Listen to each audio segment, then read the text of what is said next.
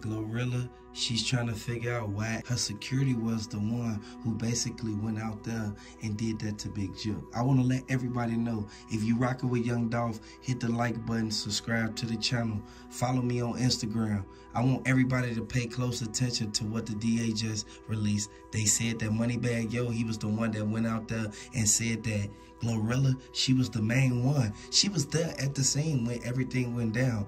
But a lot of people looking at it like Big Jook could have protected himself. Everybody in Memphis knew that the kingpin, he was having a funeral. Everybody knew it was going to be a repast, and they knew where it was at. He was well known. He was well respected. R.I.P. to that man. R.I.P. to Young Dolph. Regardless of what's going on, I want y'all to throw them dolphins down in the comment section. Let me know if you're a fan of PRE. Let me know if you're a fan of CMG. Everybody saw how Moneybagg Yo, he told Glorilla, you shouldn't even really go out there because it's like he had a feeling that something was finna go on. As soon as he released the body cam footage, he said that as soon as he saw Go Van, he instantly knew it was something to go down. Next thing you know, soon as Go Van instantly get a word to all the people who were standing out there and let them know, like, man, I just want to send my condolences out to that man. Next thing you know, this is where they said that dude and them pulled right up. He said that these the same people who've been following Big Jook since the beginning when Big Jook and them left the funeral. I want y'all to know, you have to be safe out there and you have to watch every mirror. You have to be careful because they already said that this is related to what happened with Young Dolph, and they trying to get revenge on anybody who on their side. It was senseless violence, and we know for a fact that this could have easily been avoided. We have to really understand and pay close attention to what the DA is saying. The DA, they looking at the substantial evidence that came back from the forensic. They said that the fingerprints that was found on the door of the white vehicle, the getaway vehicle, they said these fingerprints led back to Glorilla. And she looking at Angela Simmons as if Angela Simmons, she should have been instantly gave her the heads up that they was looking for her. Everybody said that Glorilla, she wanted to stay as far away from them as possible when this was going on because she already know for a fact that Angela Simmons, she came out and said Key Glock was the main one who basically looked at Glorilla as if she was playing both sides because she was finna sign to Young Dolph right before he got signed up. Next thing you know, CMG instantly came and scooped up. Yo Gotti wanted her to sign to the label all because he knew that she had talent and he knew for a fact that she wanted to get a deal real quick. Yo Gotti, he looked at Young Dolph as if Young Dolph wasn't supposed to be mad that he confronted him about a female. A lot of people know for a fact when you in the hood, this person gonna mess with that person. This person gonna go over there and tell that person that she over there with you. I want everybody to understand the way that Key Glock came out and said that Glorilla was heavily involved in what happened with Big Jook. It goes to show they playing the blame game.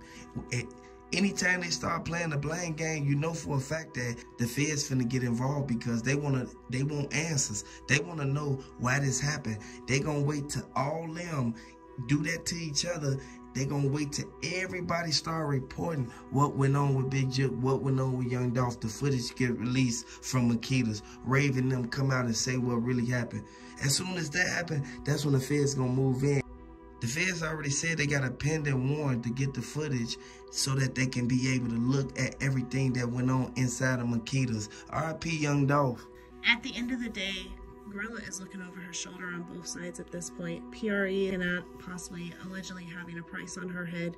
They think she may have had something to do with Young Dolph's passing since she went over to the other side. And now with her security possibly being involved happening with the event with Big Jook, she's looking over her shoulder both ways. Really, I don't understand what's going through these ladies' heads. They need to get out.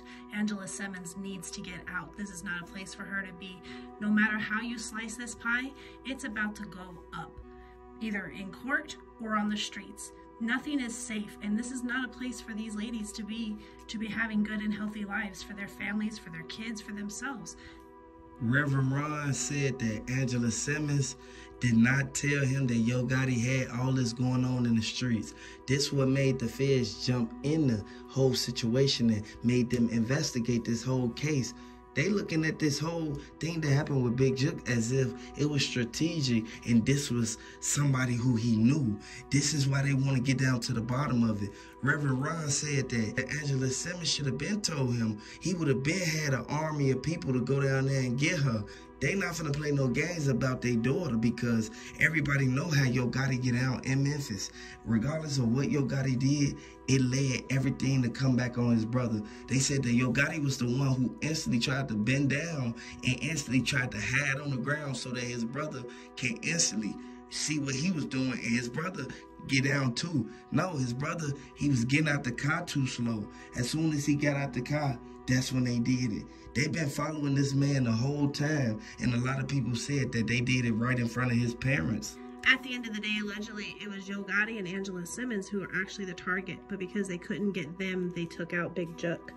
They want to get who's closest to him and let him know that they're still coming for him. And this is why Angela Simmons needs to just hit the road and get home. At the end of the day, this street war is not going to stop. It is senseless violence that is going on, and it's only going to keep going when he really should be laying low. Court is right around the corner. This trial to find out the true murder of Young Dolph is in March. They're going to put the evidence on the table, and everything is going to be brought to light. We don't know everything that the prosecutors have on their plates right now, but I guarantee you it's all going to be put on the table very soon. And from what everybody is saying, they saying that Straight Drop, Cornelius Smith, they ready to cop out right now. They ready to take a plea just so they can get out this situation and not have to do the full time that they would have to do if they get a jury trial or a bench trial. They would basically have to do whatever the prosecutors put on the table. Since they know what's going on in the streets, because up in the jail, they instantly communicate more than the people on the street. Everybody know for a fact that Govan, they got a price tag on this man. And it's sad that this had to come to this, but they shouldn't have never did this to Young Dolph.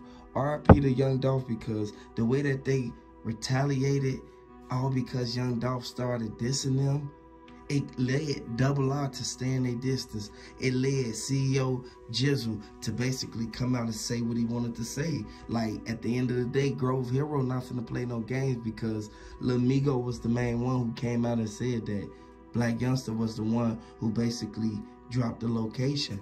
As soon as you drop somebody's location, you think they're not going to come back and track back to where you from? Everybody know for a fact that you cannot go out in these streets playing these games knowing that these people got all these ties to all these people. Everybody knew for a fact that as soon as MPD said that Blac Youngsta, he was the main one involved in both crimes, they said that they're going to pick up one of them, one or the other, and you don't blame them, because at the end of the day, they should have never did that to Young Dolph. R.I.P. to Young Dolph. Blac Youngsta was the one that went to the gravesite. As soon as he went out there, this is what Moneybagg Yo told him, like, man, do you know that was the stupidest thing you ever could do, man? Now you going to put us on the radar. You going to have the people around us dropping. And next thing you know, what the people start doing, they start dropping. They follow Govan's daughter almost 90 miles away just to get her. R.I.P. to everybody who got lost behind this. R.I.P. to Young Dolph most of all, because Paper Route Frank, he was taking care of his business. He was the main one showing everybody how to get money. And people thought that Young Dolph wasn't going to really go out there and basically put his life on the line just by Yo Gotti get mad over the song and the girl. No, everybody knew for a fact how Young Dolph got down. Young Dolph didn't play no games when it came to basically protecting everything that he got going on. As soon as Trey said, I miss my daddy, that's when everybody started looking like the whole PRE, they jumped up like, man, we got to do something about this. This is what me and Jay instantly sent everybody to basically to the round table so that they can discuss this, because they've been grieving for 2 years straight. At the end of the day, PRE and Mia are definitely working to find justice for Young Dolph. Again, whether it be in the streets at this point or in the courtroom, the truth is going to come out. Everybody knows what happened. It's all connected in one way or another, and someone is going to eventually spill the beans. This is such a sad situation, the loss and the heartache to the community, to those families. It's just heartbreaking that when someone's trying to make a difference, they're usually the one that's taken out. And it's like from Young Dolph brother even coming out and basically saying Big Jook deserved everything that happened. This goes to show he know they had something to do with his brother, because they said that Big Jook was on Makita's footage right across the street waiting on Young Dolph to instantly walk in the cookie shop. This is where they set everything to motion, and they was able to catch him, and the two dudes was able to run up with the Drake, and then the other one was shaking it was like a switch on the back of it. Everybody knew for a fact that as soon as they came out there, they basically set themselves up for failure as soon as they messed with Young Dolph. R.I.P. Paper Route Frank, R.I.P. Flipper, because this should have never occurred under these circumstances. But from what the FBI is saying, they looking at it like it ain't gonna be no cold case. They gonna get down to the bottom of everything that happened with Young Dolph. I want everybody to send their condolences. Drop them dolphins down in the comment section. Drop them 999s in the comment section. Let me know if you're a fan of Young Dolph.